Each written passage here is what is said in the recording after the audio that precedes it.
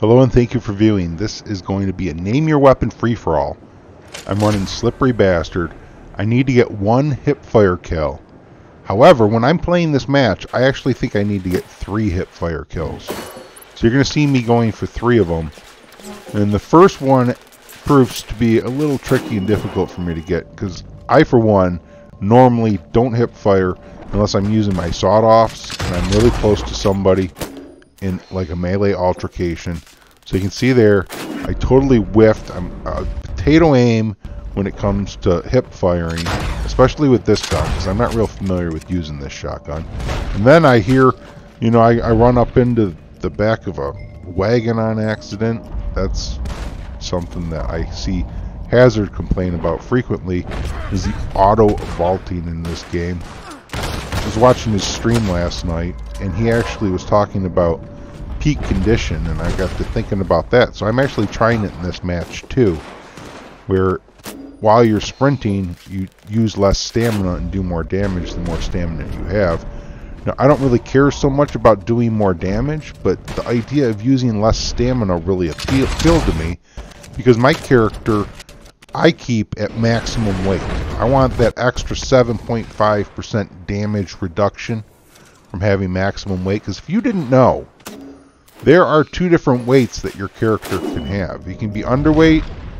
Well, I guess there's way more than 2. It goes in 0.75% increments.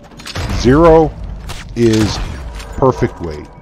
And then when you go below 0, you go underweight. You can go all the way down to a negative 7.5, to where you take more damage when you get shot. But when you run, you lose less stamina while you run when you're underweight. However, when you're overweight, you can go up to 7.5% more damage reduction to take more damage, but you use more stamina while you're running. So I'm thinking like peak condition is a great way to offset the negative attribute of being overweight. And then I can sprint more without having to drink so many bitters or so much cocaine gum. And I really, really liked the effect that it had in this match. Now, all of my cards are tier 3, so, and I've used peak condition before in the past. It's just I kind of got away from it because they made some changes to it. When they made some changes to it, the card was not lighting up in the right corner, and I wasn't even really sure if it was working or not. And if I'm not sure a card's working, then I'm really not too content on using it. I want to use something that I know is definitely going to work, because then I know I'm getting a benefit from it. And now I'm gotten to the point here in the match where I'm just going to start mowing people down with the shotgun. I just spawned in after a death. I had the bow, which the bow would have given me the win.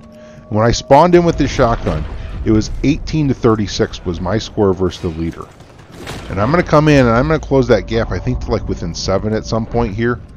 I really thought for a moment I had a chance at coming back and pulling off the win here.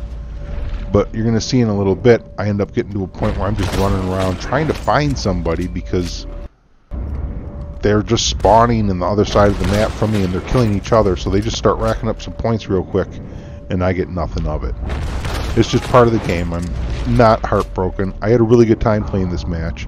This run here was a lot of fun for me. Just like mowing through these guys one after another. I was getting real tickled with this, until the point where like now where I'm just like, where'd everybody go? And the points spread out on me there. But that's okay. It was good times. We're almost out of time. See, there's only 44 seconds left in the match. So it's looking unlikely that I'm going to come back and get the win here. But it sure would have been nice. I would have loved to show you guys a win as well as my hip fire kills. And I didn't even really get much of an opportunity to talk about the hip fire kills. If you're here wondering what the hip fire kill is, then what that is you fire without using your left trigger, just your right trigger, where you're not looking down sights. And it's just like a free aim kind of firing, where you're just like firing from the hip, you know, just as it says. And you can see there the match ended for me, but it went into sudden death. So 2 of the leaders were actually fighting neck and neck. It actually was a really good game, especially when I went for that push to come back at the end. That probably made both of them a little nervous because they were fighting for the lead. 5 people kind of at the top of the board, really neck and neck. I mean, like, we were all pretty close there. That was a good game, guys. Thanks everyone for viewing, commenting, subscribing, liking, sharing, and especially thank you to everyone that's joined. I appreciate all of you. I'll catch you next time.